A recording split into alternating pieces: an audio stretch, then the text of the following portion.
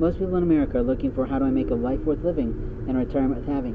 When it is a hot afternoon, people have the right to go off and put themselves under a piece of shade and shelter and rest. Every human being has elderly care about them. It's not true that people are aging in different rates every day is absolutely true. We cannot presume that just because someone doesn't have a standard rollator that they aren't having a walking problem. And we cannot assume that just because someone looks young doesn't mean that their cells are not aging quicker.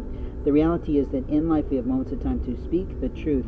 And what I feel about American retail is that you've got a lot of reproof. The rebuke that you deserve is that your employees like to play games inside and outside the store. And openly it's a bore, but it's also a form of abuse.